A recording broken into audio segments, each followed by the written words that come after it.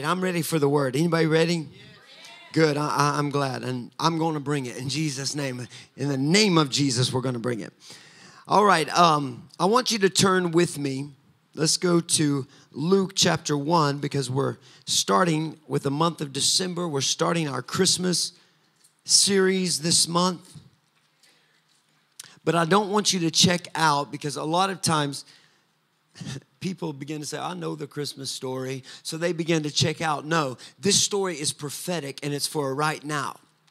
Are you listening to me? It's for right now. God says, I have a word for you today. And the title of my message is The Time Is Now.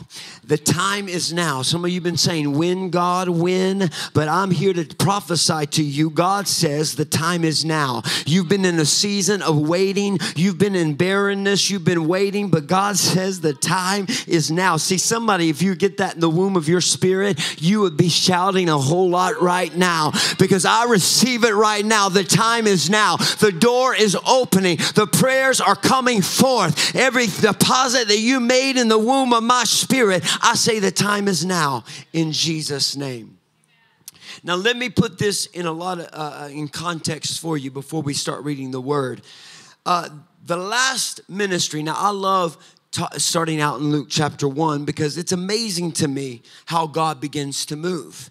Because if you understand and you read the Bible, you will see that God did the miraculous. He parted waters. He did different things for the land of Israel. And you can see the context of his miracle working power. But there were long periods where nothing happened. See, some of you today, you've been in a long period where nothing's happened.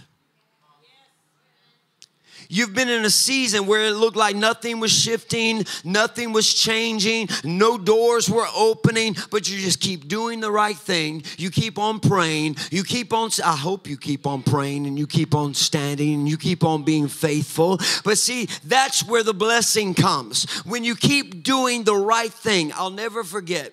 When I started traveling and ministering when I was 12 years old. And I'll never forget a minister that was older, that was very godly. He spoke to me, he said, Andrew, the greatest lesson that you'll ever learn is for you to do what's right when no one's looking. It's easy to do what's right when everybody's looking at you. And you're like, of course, I'm on the platform. I'm going to do what's right. Hallelujah. Trust God. But when you're in the middle and nobody is there around you, and it would be a lot easier for you to dip in a little compromise here. It would be easy for you to settle a little bit over there. Come on, I'm going to step on some toes this morning. It's okay. Just hang with me. It would be easy for you to give in to depression over here. It would be easy for you to hang out with that person that draws you astray. It would be easier for you to dismiss all the checks of the Holy Spirit that he's saying, I'm checking you on this. Don't go that way. Don't hang out with that person. Don't go around. I know I'm getting in some business this morning because some of you have been saying, I want to call that person. I feel lonely at the holidays. So you better put that phone down. They're not worth missing the plan of God for your life. They're not worth missing and getting into compromise. God says, I have something greater for you. But who are you when no one else is looking? Are you still doing what's right? Are you still standing for God? He said it's great when you're standing on a platform or when you're in church and you're lifting up your hands and everybody's amen and with you to join in. But what about in that midnight hour when you feel so alone and it would be so much easier for you to pick up a substance? I told you it's going to be rough. We're going to get in. You say, what does this have to do with the Christmas story? We're getting there. We're getting there, I promise. Just give me a moment. Just give me a moment. Because somebody's going to be set free this morning. Somebody's going to be encouraged because God says, well, I saw when you did what is right. I saw the seed that you sowed. I saw how you stood when it would have been easier. And all your friends are saying it doesn't take all that. And why are you going to that ramp church? What's the name? What kind of church is that? They don't even have a denomination behind their name. And the pastor wears ripped blue jeans. Yeah, we do. Yeah, we're a little bit radical, and that's all right. Come on, we're going to get a little bit more radical.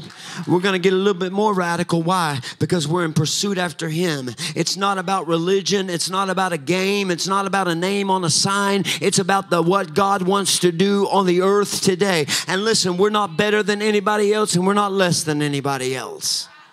We are called for such a time as this.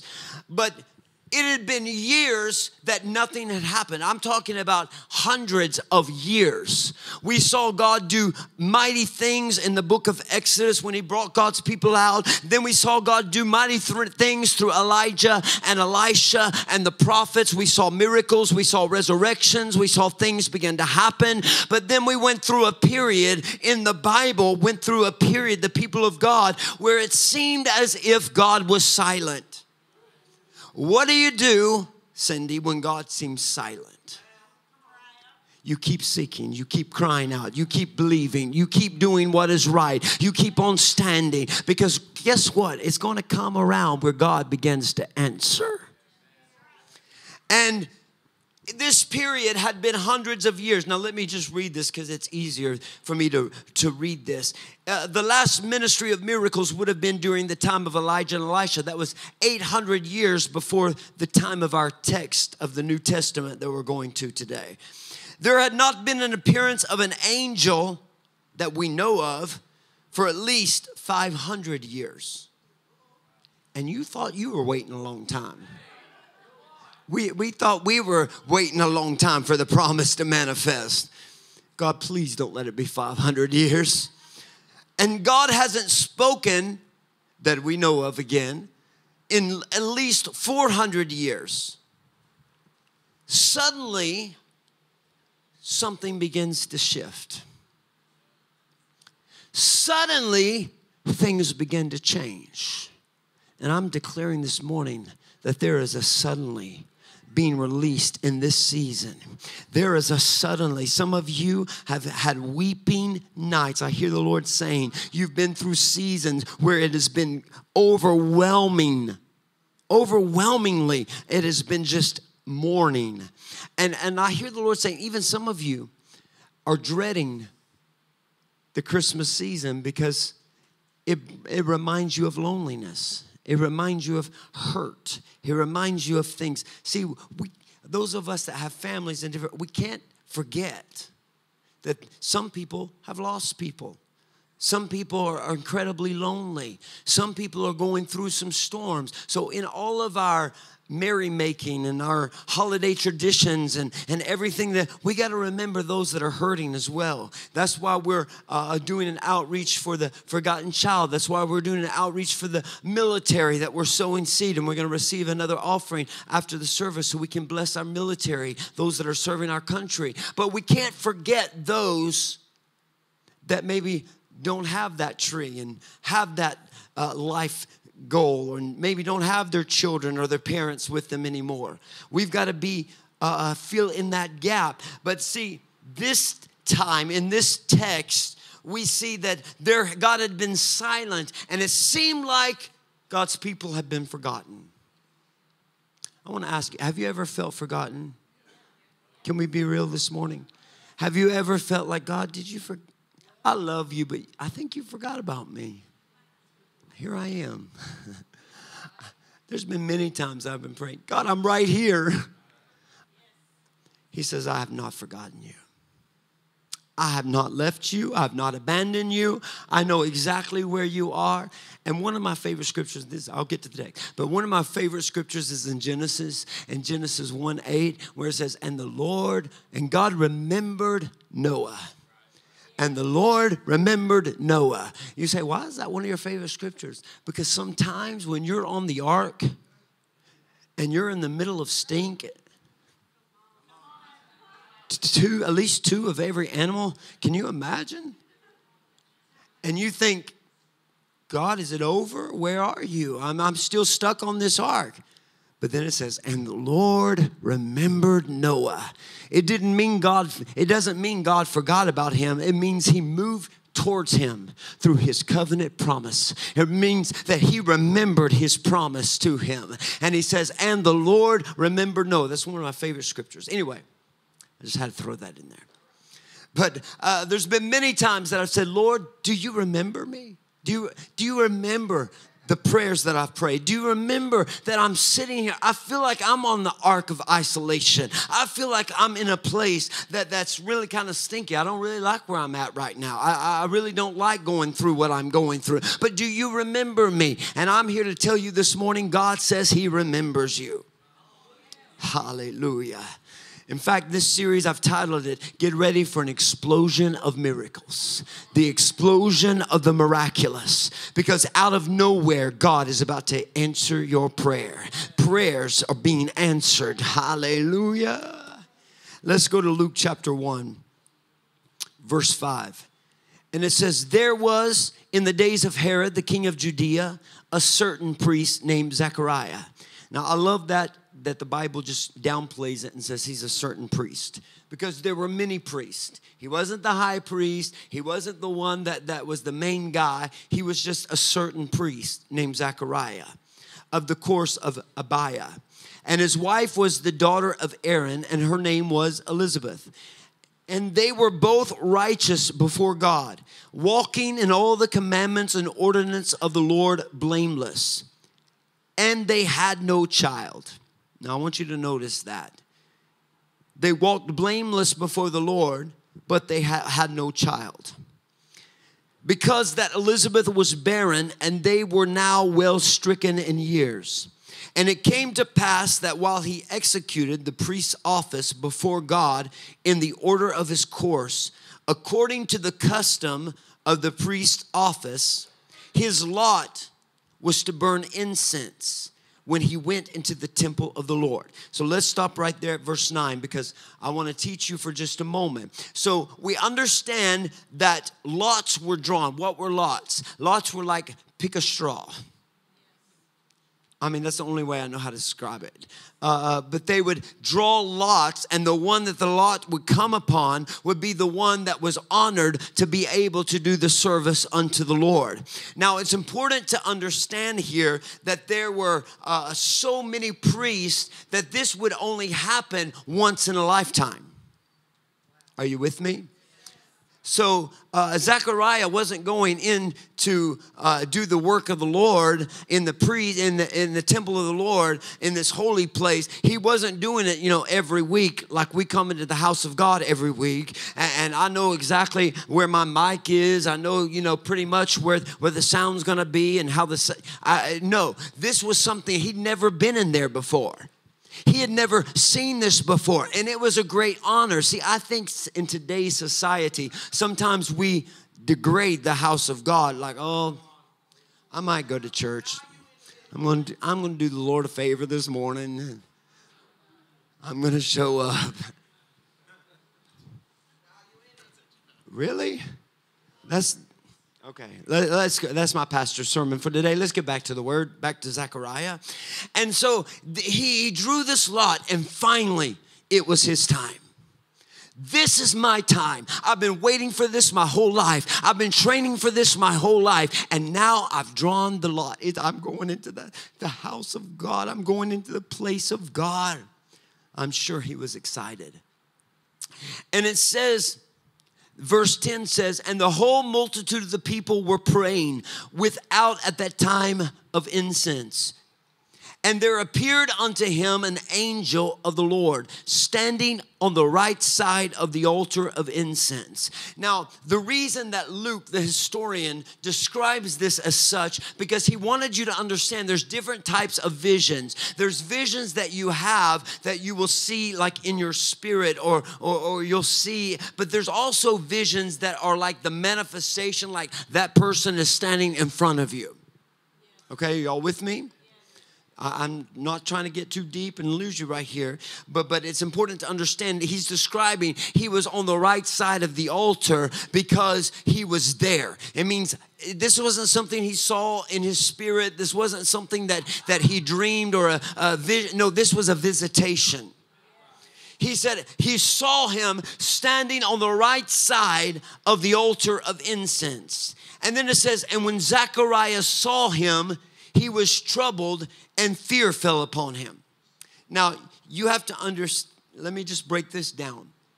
So this one time in his entire life, he's been serving all these years, and this is the time of his life. This is the time of his, this is just what he's been called to do, a lifetime opportunity. And he finally draws the lot.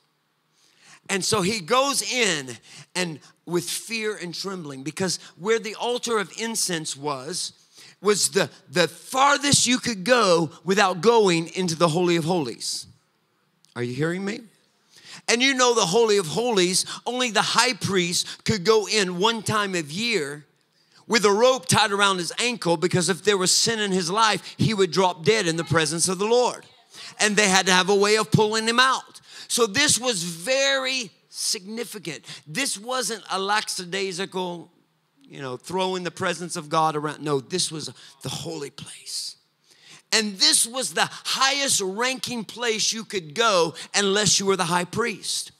And so this is his opportunity. Now, I was reading this week, and I began to get just amazed at, he's probably thinking, I'm coming in to my assignment. I'm finally fulfilling what God has called me to do. And now I'm walking in to this holy, right there is the Holy of Holies. Right there is the presence of God. Right. Oh, that's the place of the high priest. Now you have to understand, he's never seen this place before.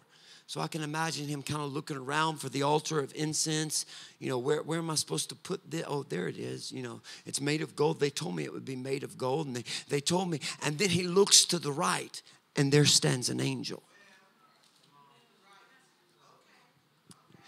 And it says that when he sees him, he says that he was troubled. Now that word troubled means with great fear. It doesn't mean he was like, puzzled. It means that it's the same word that was used to describe when they fell prostrate before the Lord, or they fell like a dead man before the Lord. So it was not just that they were like, No, he was like fearful of what was taking place. He probably, I can imagine, I just like to humanize these people, because I'm thinking, he's probably thinking, did I do something wrong? Is God going to take my life?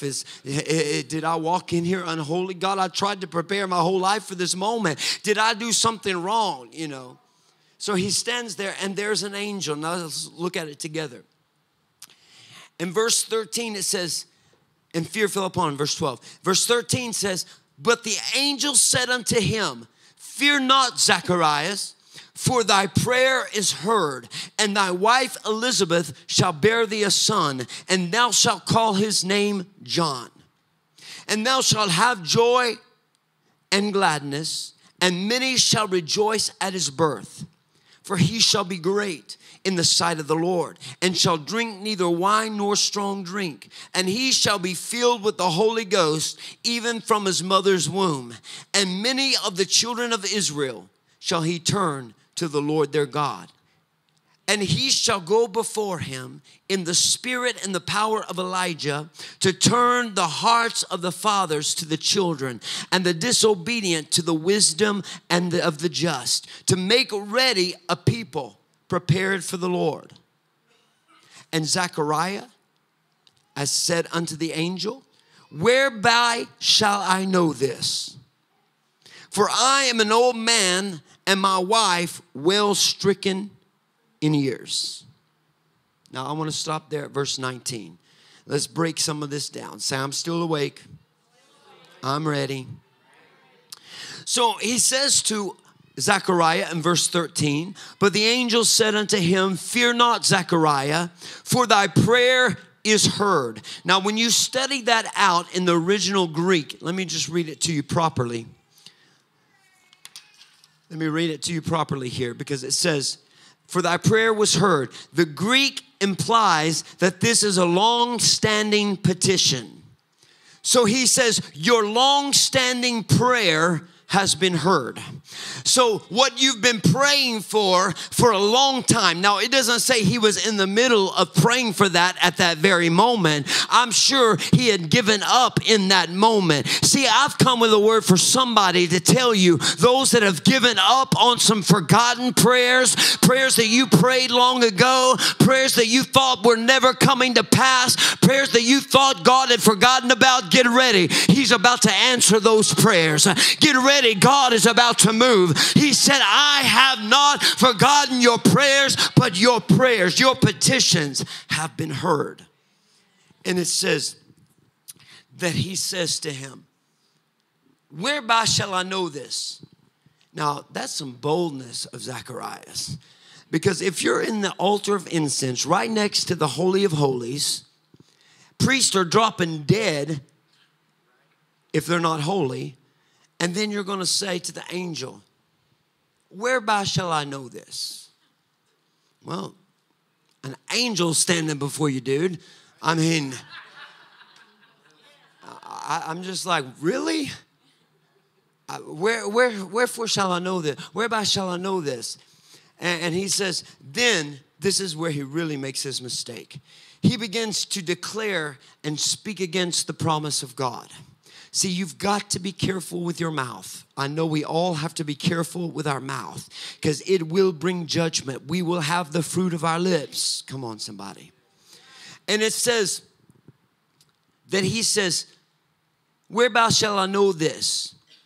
And then he goes on to say, for I'm an old man and my wife is well stricken of years. She's old too. How's this going to happen? I don't see how the miracle is going to come through my life. I don't understand how God is going to answer my prayer. Am I talking to anybody today? I don't see how God is going to use me. I don't see how God is going to bring revival to Chattanooga. I don't see how God is going to raise up a people in the midst of Brainerd Road that have the fire of the Holy Ghost, where they see the lost saved and the sick healed and the captive delivered. I don't see how that can be. It's been too long. They're too old. How in the world is God going to do this? And the angel, I think, got a little ticked off. I think Gabriel got a little ticked off. Because when you begin to question what God has decreed to you, I think it ticks off heaven. I think heaven's like, do you not know who your God is? You're going to sit here from earth and say God's word's not going to come to pass. Don't you know when he speaks it is? When he said, let there be light, there was light. I'm going to give you scripture to back it up in just a second. Are y'all ready? And it says, the angel answering, verse 19, answering said unto him, I am Gabriel. See, I love that name. It means messenger of God. That's why my son's named Gabriel. Whereby my name is Gabriel. And I stand in the presence of God and am sent to speak unto thee and to show thee these glad tidings. And behold, thou shalt be dumb and not be able to speak until the day these things shall be performed, because thou believest not my words, which shall be fulfilled in their season. He said, I came with a message from God. Don't you understand? I stand in the presence of the Almighty, and I came with a message for you, and it's good tidings. But because you begin to say and disqualify yourself by saying, I'm too old and my wife's too old, how is this going to be? He said, in fact, I'm going to have to take away your voice so you don't speak against what I have declared. He said, you're going to be dumb. You're not going to be able to speak because I've come from the throne room. And he said, God Almighty has said this, and they will be performed in their season. They'll be fulfilled in their season. See, somebody's season's coming to pass. Somebody's season. See, this season is not just a season we put up Christmas trees and Christmas lights, and it's not about Santa Claus. I'm not going to get up here and preach preach against Santa Claus. My kids do Santa, but they know that Santa Claus bows his knee to the name of Jesus. That it's about Jesus' birthday. It's about him coming to earth as a man and dying on the cross and paying the price for our sins. It's not about a man coming down the chimney. It's about Jesus who gave his life, who came in a manger and was born of a virgin. Come on, somebody. He said, but thou believest not my words, which shall be fulfilled in their season. I believe today I've come to announce somebody's coming into their season of fulfilled words. Somebody's coming into their season where they're going to see the promises of God fulfilled. And verse 21 says, and the people waited for Zechariah and marveled that he tarried so long in the temple. And when he came out, he could not speak unto them. And they perceived that he had seen a vision in the temple. For he beckoned unto them and remained speechless. And it came to pass that as soon as the days of his ministration were accomplished, he departed to his own house. And after those days, his wife Elizabeth conceived and hid herself 5 months, saying, thus saith the Lord, dealt with me in the days wherein he looked on me and take away my reproach among men. Now I want to stop right there for just a moment, and I want to give you a little more teaching. I want to talk to you about what he was doing in the holy place. The altar of incense is very significant because it was golden. It was an altar. It stood outside the veil, like I said, from the Holy of Holies. It was the holiest place you could get to without going to the Holy of Holies. And it was there that he would put coals upon the altar, and smoke would come from the coals that represented the prayers of the people. So we need to understand what he was doing when God sent a messenger, an angel, to say your petitions, your prayer have been heard. He was there. It wasn't by coincidence. It wasn't by happenstance. It was by divine appointment that his lot was chosen that day to go to the altar of incense and put coals for the people of God on the altar. And then the smoke began to go up before God that represented the prayers of his saints. But not only his people, but represented Zechariah and Elizabeth as people as well. And that's when he looked and he saw the angel as he was doing his priestly duty. See, I hear the Lord saying, and even as I was reading this week, he said, Andrew, when you get serious about my house, I will get serious about your house. I know I just stepped on some toes right there, but it's okay. That's what we're here for.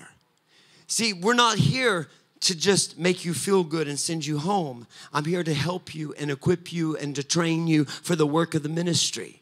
It doesn't say the pastor is the work of the ministry or the evangelist. No, it says the fivefold are here to equip the saints for the work of the ministry. That means when you go to Walmart, you need to be a minister. That means when you go to your job, you better be an apostle or a prophet. God's going to give you a word in due season. Come on, somebody.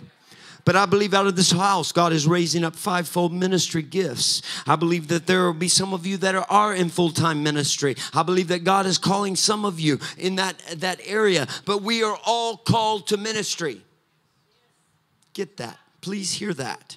Because what happens is people put that responsibility solely on the person with the microphone. And then the person with the microphone begins to burn out because we have all these people depending on that one person to hear God's voice. And that's Old Testament theology. That's not what the New Testament is. The New Testament is the veil has been torn from top to bottom so that whosoever will could come into the presence of God. That means you can pick up your Bible and you can hear from God yourself. That means God can speak and give you a dream or give you a vision today that will blow everything I've said out of the water. Come on. God says, I want to use you. But this is so significant because when he begins to do service for the other people, see, that's why we're going to give this Christmas. Because when we do service for other people, guess what? God gets serious about our house. I love that. And I want you to notice something. A couple of more points and then I'll be finished. A couple of more points. Are y'all ready? Say, I'm ready. I want you to notice that it says, after this, he could not speak. He comes out and the people are expecting him, and he's having to motion to them because he can't speak. So they perceive that he's had a vision. I wonder what the motions were. I'm not making light. I just wonder. I think crazy things like that. When I'm reading the Bible, I think, I wonder what the motions were that he gave. But anyway, somehow he communicated to them that he had seen a vision or that he had an encounter in that. They didn't know exactly what it was. But the angel said, you're going to be dumb. And some of us, we've got to quit speaking against what God has promised us. We've got to quit speaking doubt over what God has promised us. I'll never forget when God spoke to me one day and he said, shut up. Now, some of you are getting offended because it wasn't King James. I guess thou shut up would be better. Thou shuttest thy mouth, yes. But he speaks Andrew to me, and so he said, shut up. And I was saying, but God, I want to tell you about how this person hurt me and how that I may never get up from this attack. And I want to cry and just have a pity party. I'm telling you, I got really into it. Really into it. It wasn't like one of those, they hurt me. It was like, God, I'm never getting up from this. Like I was the only person that's ever been hurt in the world. But this was a bad situation. But I'll never forget, he said, shut up and get up. The enemy does not know how effective his attack against you was unless you tell him.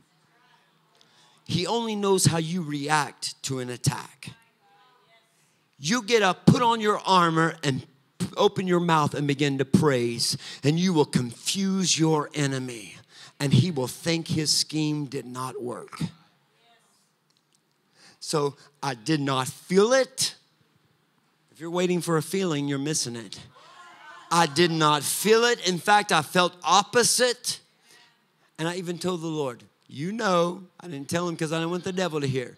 But I was saying, you know, in other words, I was saying, you know, I don't feel this right now, but I'm doing it because you told me to do it. And I'm doing it because I believe you are who you say you are, and you're a rewarder of those who diligently seek you. I believe that you're still the God that turns what Satan means for my evil and turns it for my good. So you know, God, I may not be feeling this, but I don't walk by feeling. I walk by faith and not by sight. So I don't walk by how I feel. So God, I'm putting my praise on because you told me to. So I say, God, you're the God of all gods. There is none beside you. God, I thank you that the enemy's going to wish he'd have never done this to me. He's going to wish that he'd have never wounded me, because now I'm going to pour the healing that you poured into me, and I'm going to pour it into everyone I meet. He's going to wish he would have I'm coming out with a new fire. I'm coming out with a new anointing. I'm coming out with a new prayer life. I'm coming out with a new praise in my mouth. I'm coming out with a new zeal. I'm coming out with a new revelation. See, some of you need to understand that God is turning for you what the Satan has meant for your evil. He's turning what Satan meant for your destruction, and you're coming out with boldness. You're coming out with fire.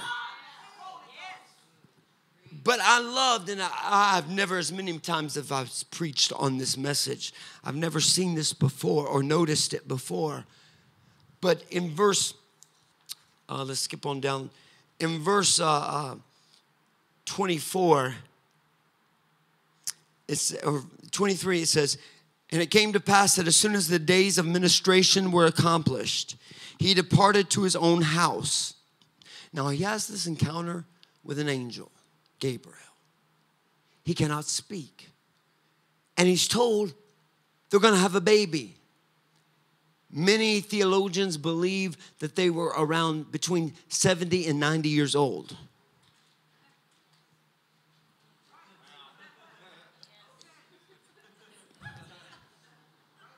That's young for some of you in Jesus' name. God renews our youth. Hallelujah. I say that scripture a lot. God renews my youth. Anyway, let's getting back to Zechariah and Elizabeth. And you have this encounter with God. My first thing I would today's world, my first thing I would be doing is texting my wife. You won't believe what just happened to me in the holy place.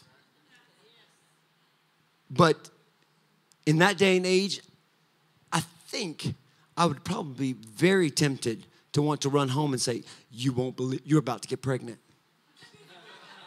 No, I saw an angel. But I couldn't talk. So I would say,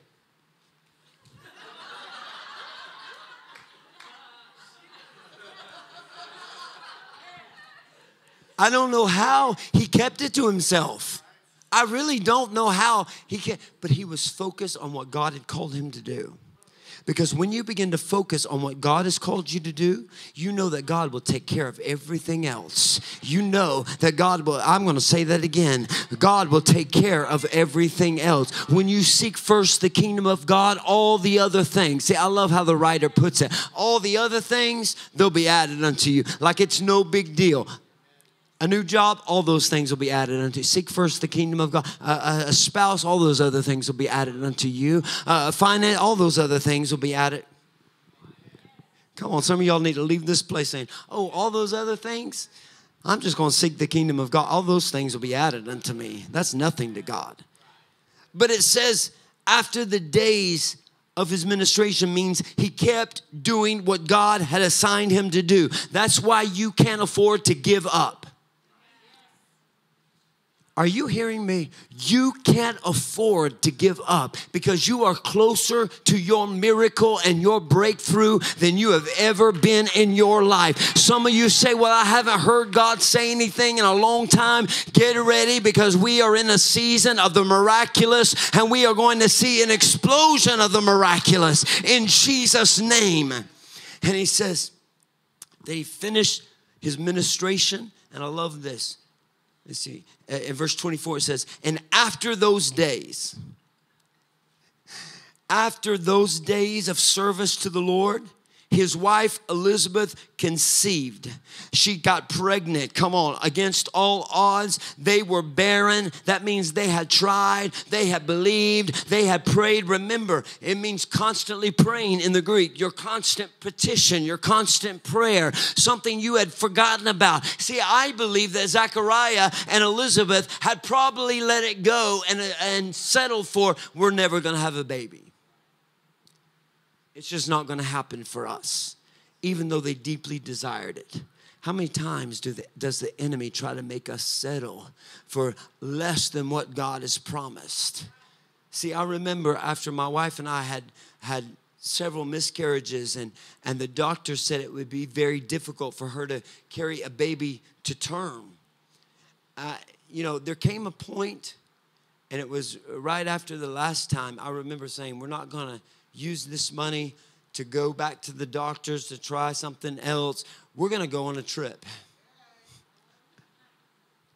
And the doctor said, it'll be 6 months before you can, it could possibly even happen. It was 6 weeks later, and we found out we were pregnant with Juliana. And so I recommend going to the Bahamas. Yes, if you need a travel agent, she's into that now. But y'all didn't know Juliana was Bohemian? But I'm getting silly. Back to my answer to prayer. But, we determined, this may not. Honestly, I remember telling the Lord, I have promises about my children. I have words that you have spoken over them. And God, if that's not going to happen, I'm okay. Come on, have you ever been to that place where it's like, God, I still love you? Even if that doesn't, I still love you. I'm still going to serve you. I still believe you are who you say you are, and I'm okay. But God said, I didn't call you to be okay. I didn't call you to try to make excuses for me or excuse me. He said, I will do exceedingly abundantly above all that you're able to ask or even think. So why are you thinking that your problem is okay for me to bypass? God said, no, you're not going to be bypassed. This is prophetic to somebody in this room today. He says, you're not going to be bypassed. I'm going to fulfill my word. Don't you settle for what less than what I promised you. Don't you settle for, okay, God, this will never happen for me. No, they said it probably will never happen. But when you study this out in the Greek and in the Aramaic, it means that the angel stood and said that petition that you made. See, I believe God sent me with a word for somebody this morning to say that prayer that you long forgotten about, that prayer that you said it's okay if it never happens, I'm still going to serve God, the prayer that has escaped your mind and it hurts too bad to even pray it anymore. God said, I heard that petition and I'm bringing you into a season of the miraculous where you're going to see that petition answered and you're going to see me do what only I can do. You thought I forgot, but I heard your prayer. Heard it. I heard the cry of your heart. And he said, you may have forgotten, but I didn't forget. And then Zechariah says, but I'm old. My wife is well stricken. Whenever I preach this word, I say, that just doesn't sound good. Stricken. I'm going to stricken you with sickness or come on. She was well stricken.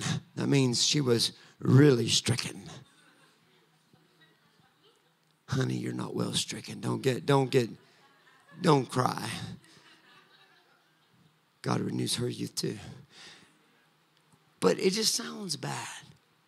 And so Zechariah begins to argue with the angel in the holy place. He's picking a fight, Pastor Josh, with an angel. I don't think I would want to fight Gabriel. I really don't. So, Gabriel, if you come, I'm going to agree with whatever you say.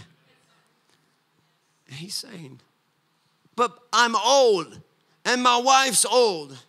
And he says, I stand in the presence of God, the one who created everything.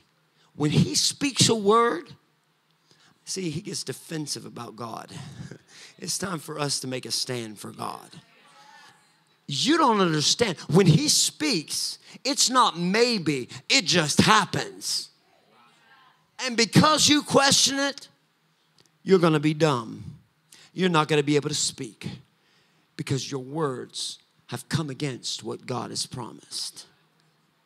See, I believe that in the hour in which we're living, it's time for us to partner with heaven and not fight heaven. Not fight what God declares and what God decrees and what God says. Some of you have been trying to argue, well, God, I don't see how it can happen this way. God's going to bless me in business. How? I don't see how. I'm on a 9-to-5 job. I don't see any prospect. God's going to use me in ministry. I don't see how. I don't have one open door. I remember telling God one time, God, I had more doors open for me when I was 12 years old. And that's the truth. I used to travel and sing in different camp meetings and different seminars. And then it was like I became an adult and everything dried up in one season. And God said, I have you here because I'm doing a work in you. But I remember telling the Lord one day, God, I had more doors open when I was 12 years old. And he said, quit speaking that. See, sometimes we can curse our future by the words that come out of our mouth. I believe God is saying today, silence your mouth. Don't you dare speak against what I have decreed and what I have declared and what I have promised you. Because what God says, he will do. Not one word, I'm going to say it again, not one word will return to him void, but it will accomplish whereunto it has been sent. And the Bible tells us that he was made silent, but then he did the work of the ministry. And then he went home, and when he went home, Elizabeth conceived a child and became pregnant. Now, I think it's significant to understand that after she conceived, she hid herself for 5 months, saying, thus saith the Lord, dealt with me in the days wherein he looked on me and take away my reproach among men. Now, what does that mean? In that day and hour, that age, that season, that time of life, if you did not have a baby, it was a reproach. See, they didn't live in a day where women wanted to kill babies and men wanted to kill babies. They lived in a day where it was a blessing that was the sign of the favor of God on your life if you had a baby. And so when you didn't have a baby, ask Sarah and Abraham. See, this is as miraculous of a conception and birth as Abraham and Sarah. They were all old, yet they all conceived through a promise. But sometimes you have to hide what God has. Because you start getting around somebody that's saying, well, I don't believe that. Oh, poor little Elizabeth thinks she's pregnant. She's just getting fat. She says, I'm eating for two. No, she's eating for her belly. You know that some people would think that. You see an 80 or 90-year-old saying, I'm having a baby. You're not Sarah. He's just a certain priest. He's not even a high priest.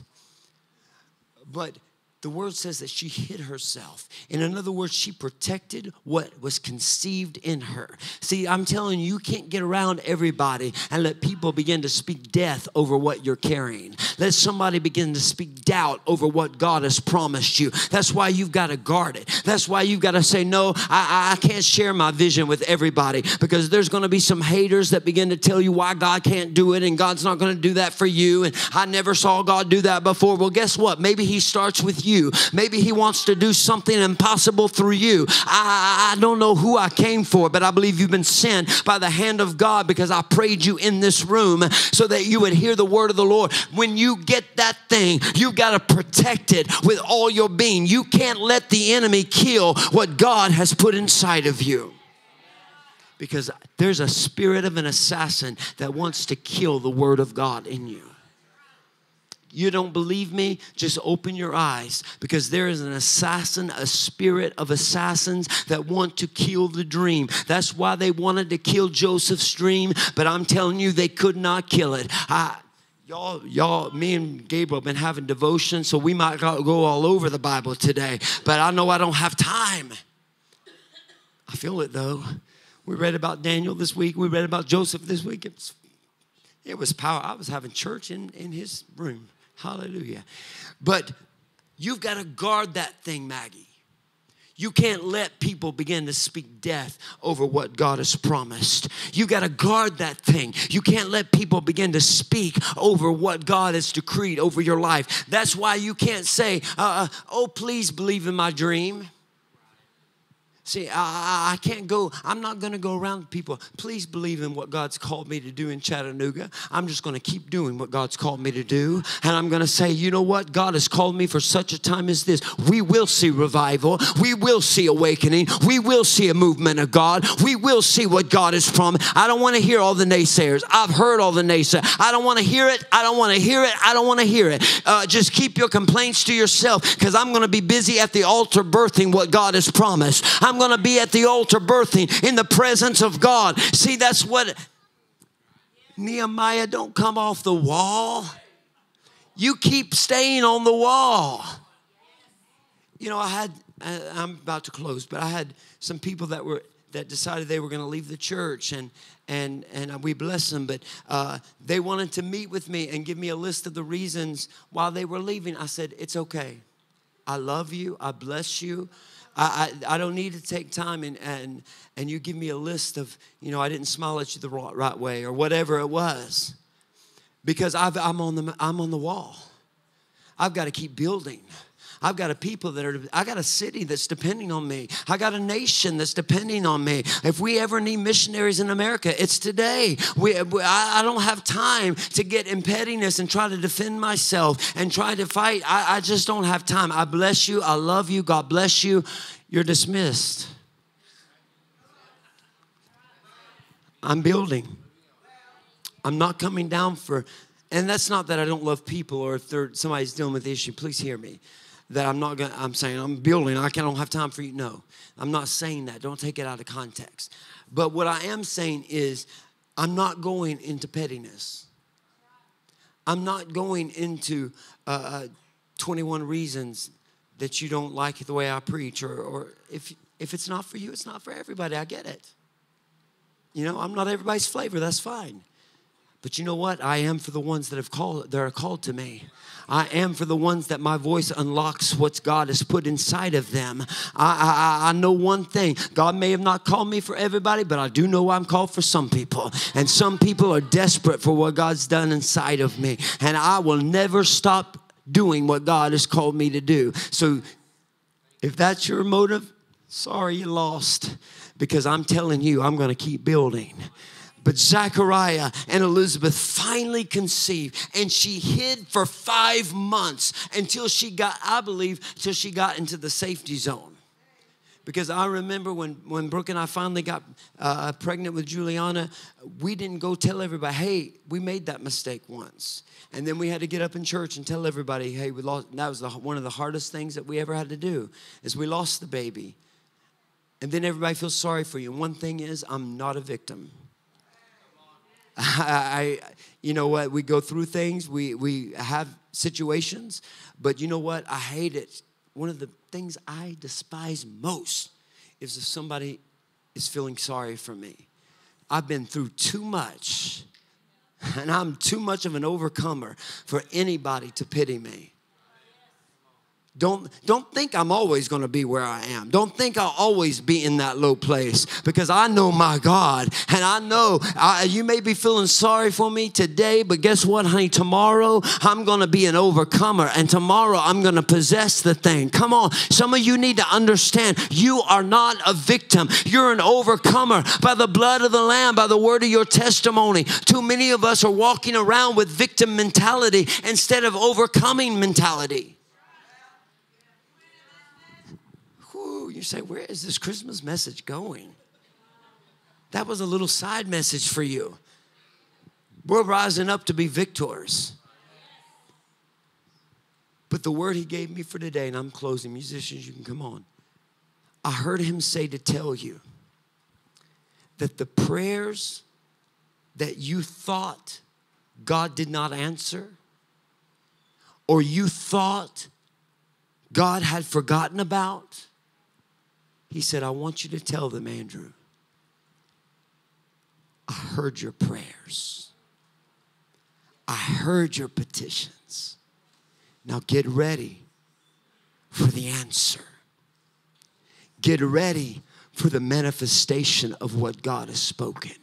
Get ready to see it in your life this morning. Get ready. He says to you today, I heard those cries, and I'm answering your prayers. Now this morning you may have felt forgotten. I believe many of you walked in this room with a smile on your face, but in your heart you felt like maybe God forgot. It's okay, God. He said, I don't need your excuses. I'm God. I can do the impossible. I have heard your prayers. And although it looks ridiculous, well, I hear the Holy Spirit say, even though it looks ridiculous, it looked ridiculous for a 70 or 90-year-old to get pregnant. He said, I'm about to move in a ridiculous way for my people.